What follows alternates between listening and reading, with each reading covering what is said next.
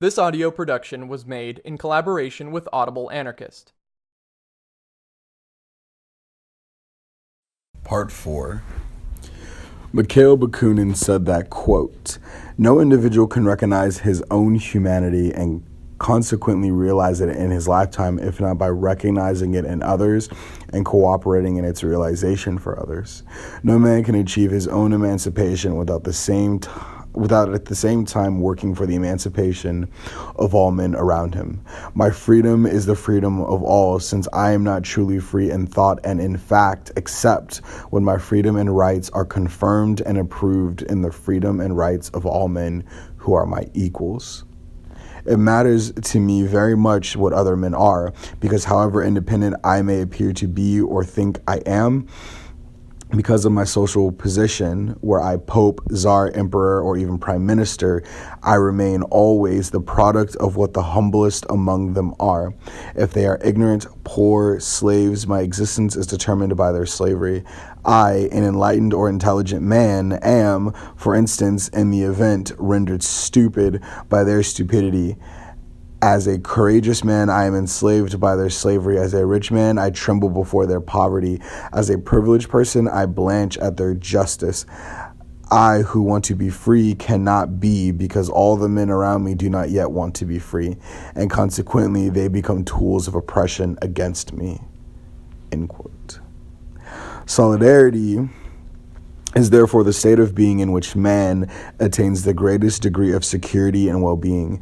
Therefore, egoism itself, that is, the exclusive consideration of one's own interest, impels man and human society towards solidarity.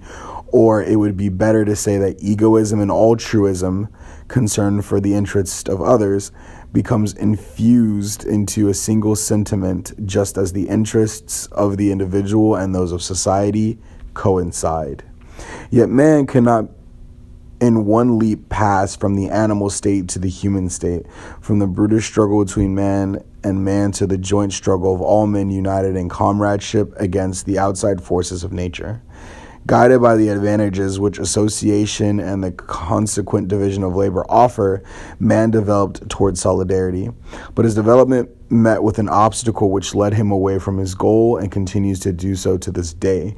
Man discovered that he could, at least up to a certain point, and for material and basic needs, which only then did he feel, achieve the advantages of cooperation by subjecting other men to his will instead of joining with them. And in view of the fact that the fierce and antisocial instincts inherited from his animal ancestry were still strong in him, he obliged the weakest to work for him, preferring domination to association. Perhaps, too, in most cases, it was in exploiting the vanquished that man learned for the first time to understand the advantages of association. The good that man could derive from the support of his fellows. Thus, the realization of the usefulness of cooperation, which should have led to the triumph of solidarity in all human relations, instead gave rise to private property and government, that is, to the exploitation of the labor of the whole community by a privileged minority. It was still association and cooperation. Outside there is no possible human life, but it is a way of cooperation imposed and controlled by a few for their own personal interest.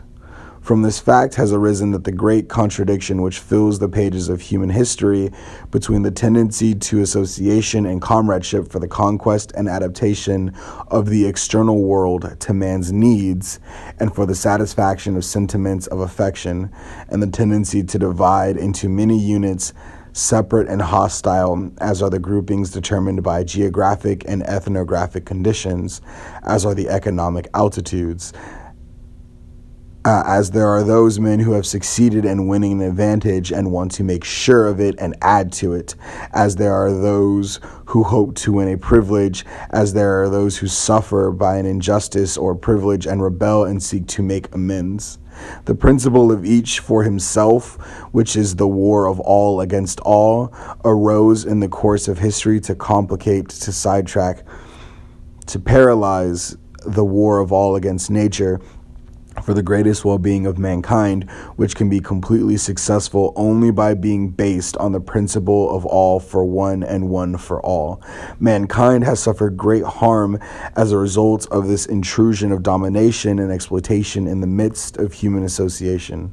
But in spite of the terrible oppression to which the masses have been subjected, in spite of poverty, in spite of vice, crime, and the degradation which poverty and slavery produce in the slaves and in their masters, in spite of accumulated antagonism, of wars, of extermination, in spite of artificially created conflicting interests, the social instinct has survived and developed. Cooperation having remained an essential condition for man to wage a successful war against external nature, it also remained the permanent cause for bringing men closer together and for developing among them sentiments of sympathy. The very oppression of the masses created a feeling of comradeship among the oppressed, and it is only because of the more or less conscious and widespread solidarity that existed among the oppressed that they were able to endure the oppression, that mankind survived the causes of death that crept into their midst. Today, the immense development of production, the growth of those requirements which can only be satisfied by the participation of large numbers of people in all countries, the means of communication, with travel being a commonplace, science, literature, businesses, and even wars, all have drawn mankind into ever tighter single bodies whose constituent parts, united among themselves, can only find fulfillment and freedom to develop through the well-being of the other constituent parts as well as the whole. The inhabitants of Naples is as concerned in the improvement of the living conditions of the people inhabiting the banks of the Ganges, from whence cholera comes to him, as he is in the drainage of the fondassi of his own city. The well-being, the freedom, and the future of a Highlander lost among the gorges of the Apennines are dependent not only on the conditions of prosperity or of poverty of the inhabitants of his village, on the general condition of the Italian people, but also on workers' conditions in America or Australia, on the discovery made by a Swedish scientist, on the state of mind and material conditions of the Chinese, on there being war or peace in Africa.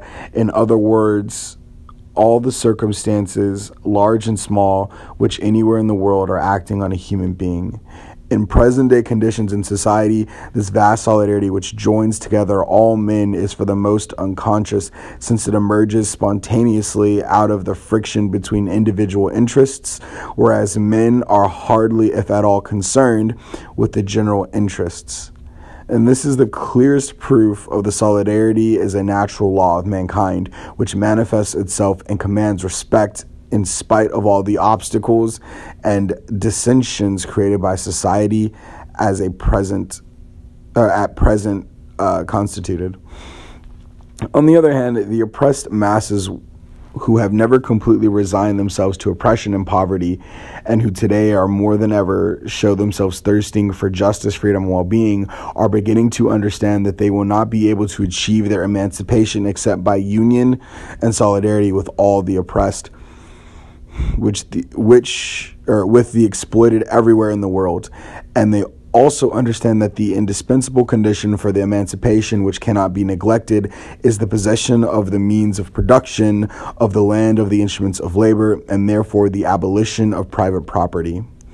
And science, the observation of social manifestations, indicates that this abolition of private property would be of great value even to the privileged minority if only they were to want to give up their domineering attitude and work with everybody else for the common good.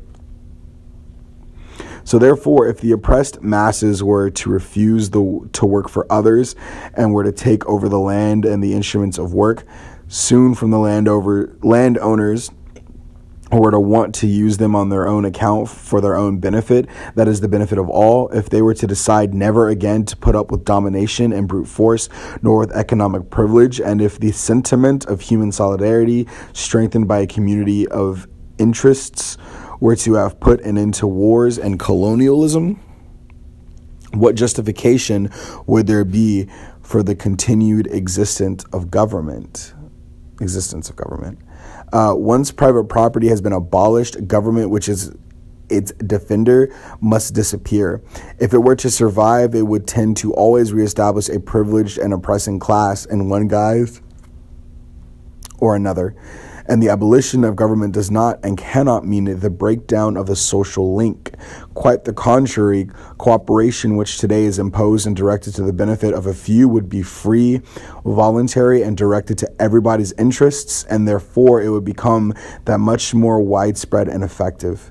Social instinct, the sentiment of solidarity, would be developed to the highest degree, and every man would strive to do his best for everybody else, both to satisfy his intimate feelings as well as for his clearly understood interest. From the free participation of all by means of the spontaneous grouping of men according to their requirements and their sympathies, from the bottom to the top, from the single to the complex, starting with the most urgent interests and arriving in the end at the most remote and most general. A social organization would emerge, the functioning of which would be the greatest well-being and the greatest freedom for everybody, and would draw together the whole of mankind into community of comradeship, and would be modified and improved according to changing circumstances and the lessons learned from experience. This society of free people, this society of friends, is called anarchy. This has been a production of Audible Anarchist. You can find more Audible Anarchist on YouTube.